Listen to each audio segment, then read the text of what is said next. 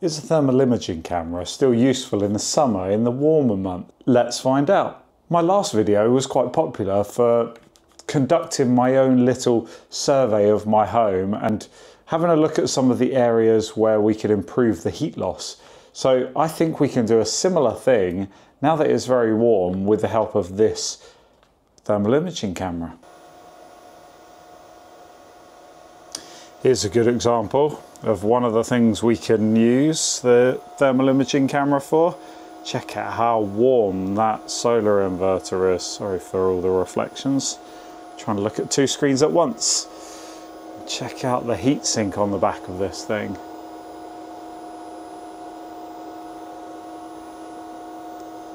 So whilst it was quite nice in the first few months to have this very low power radiator, now I'm glad that we put it in the garage where it doesn't really matter that it's warming up a little bit. Interesting. Can you tell that I've been riding my motorbike?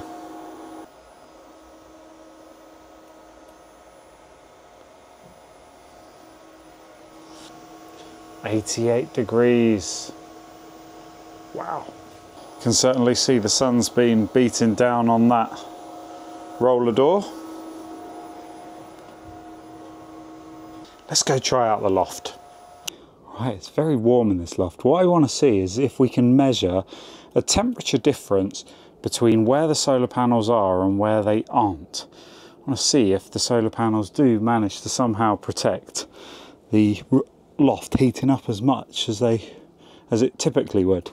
So let's have a look. We've got solar panels the other side of this part of the roof. So at the peak 30 degrees, in the middle of the rafters 29 degrees. Okay, so it's not a huge variation. Let's go to this side of the roof, which also has the sun on it, but it has no solar panels. What have we got here?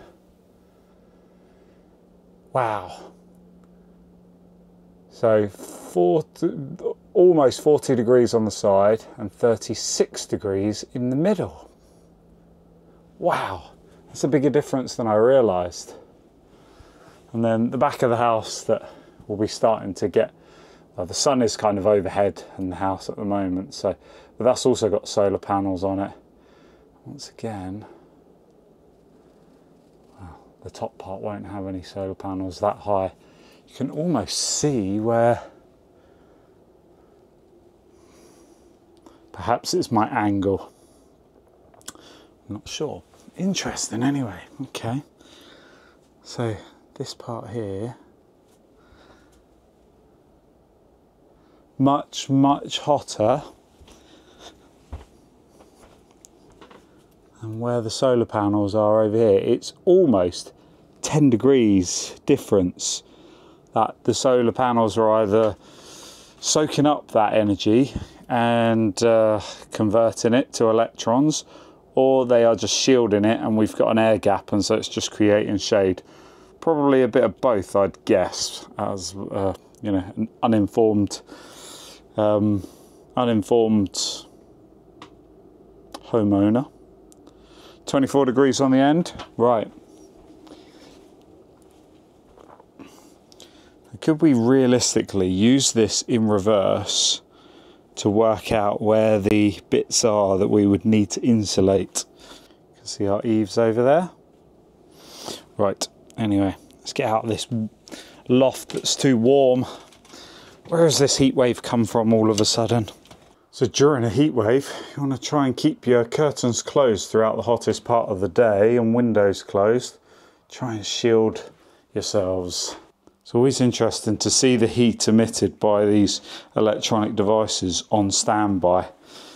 That's clearly where your phantom load comes from. If you're ever trying to figure out why you're using so much electricity around the house. Showing the sun that comes in through that window. So what about our leakiest part of the kitchen normally? That was where all of the cold was coming in. in through that vent, but it doesn't seem like it's working in reverse. Okay. And how well is our insulated roof working on our conservatory?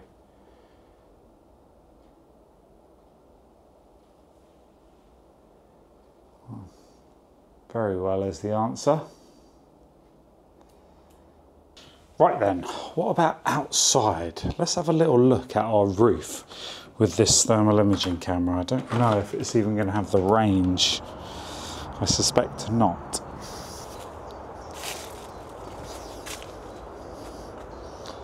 No idea what you can see because I can't see the screen at all. But let's go inside and see if we can draw any meaningful conclusion from this.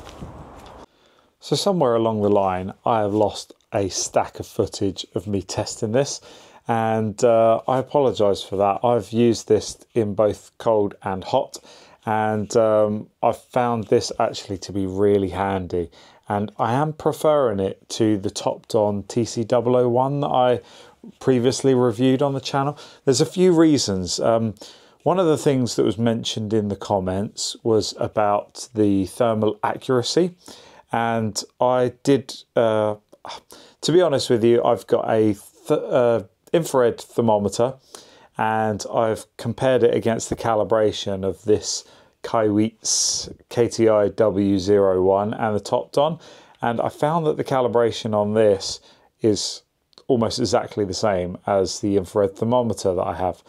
Now, who's to say if that's calibrated or not? I'm not sure, but it's something that came up a lot in the previous video that I did, and people were wondering if these can be relied upon. Of course, they'll always show you the hot and cold spots and the disparities that may exist. Another thing, it's just its own handheld thing. You pull it out of the box and you go. There's no apps, there's no plugging into your phone, anything like that, which of course can be a positive or negative depending on how you want to use it. This has inbuilt storage. So on the side here, you won't see it because I haven't got enough hands, under this little flap is a USB-C connector. So you can just plug this in and it works just like USB flash storage. You can just copy any of the videos or images that you take and transfer them onto another device, onto a computer or whatever. It's got a little trigger here. I really like the trigger actually. For you just tap it once and it will prompt you, do you want to take a picture? If you hold down the trigger, then it can start a video. It's got loads of other settings and menus that I haven't really delved into much. I'm quite a basic user, but you can on the like heat map type thing. I should probably learn the technical terms for this. You can reduce the overlay so that you can see the transparency or the opacity layer or whatever you would refer to it as. So you can adjust that, which is quite handy. Battery life seems really good. So I haven't actively charged it up at all. It's showing that it's pretty much at full battery. The only times that I've plugged this in are just plugging it into the PC to download the images or videos, and haven't left it plugged in or anything. So the battery life seems to be really good. One of the big concerns that people threw at the topped-on was that to use the app on your smartphone, you have to give the app certain permissions that people weren't comfortable giving the topped-on as a Chinese device or whatever you want to say. However your perspective is on that, it was an issue for people. Of course, having a remote device that isn't connected by any app and has no influence on your permissions on your device, that could be a good selling point. On the specification front, now this was a little bit of a contentious point because I brought up that the FLIR or the FLIR or whatever you want, however you pronounce it, that the resolution and the frame rate on those devices are quite low. Despite that being the market leader, they are behind some of the competition, and some of the competition that is considerably cheaper. This has the same high quality, high resolution sensor as the topped-on items that I previously reviewed, and you can see it has a little lens cover there as well on the top, so you can flip that lens cover up and down. And so you could pop the lens cover down and it can just be like chucked in a bag and it can be used. So this, I mean, this is a helpful device, and because it's relatively cost effective, homeowners could use this for a variety of different applications, home things. But of course, this device is ideal for professional use. Chuck it in a tool bag. Plumbers, electricians, mechanics, there's so many use cases. I've barely scratched the surface. The other thing with this, it's been totally reliable. The top on, after I'd used it a few times, there was one occasion where I had to disconnect it from my smartphone and then reinsert it to reboot it. I don't know, a little glitch in the matrix, but otherwise this device I found really good frame rate, and even the recording on the local device works really well. So Kaiweets, they're not paying me anything to review this item. They have sent this to me as a free sample, but as I've come to learn from this kind of YouTube device reviewing, some brands, they try and twist your arm and they say you're only allowed to say positive things. And so I've rejected quite a few products now that on that basis, that I don't want them to have like any editorial control over what I'm going to say. I will be honest.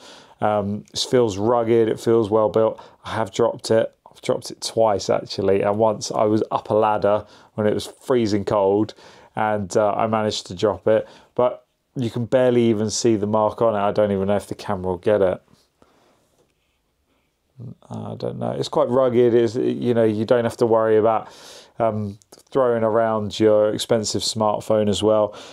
Sorry, I'm digressing again, but I do recommend this Kaiweets. They said if this has any value to any of my viewers, then they will offer a discount code that I'll put down in the description. I don't believe that I'll get any kickback from it. I don't think there's any fee or any percentage that I would personally gain from it. All I get is the use of this device and trying to showcase something and help other people. So hopefully this has been helpful to you, and hopefully I've edited enough of the waffle out that this is a concise video. Fat chance of that happening. Till next time.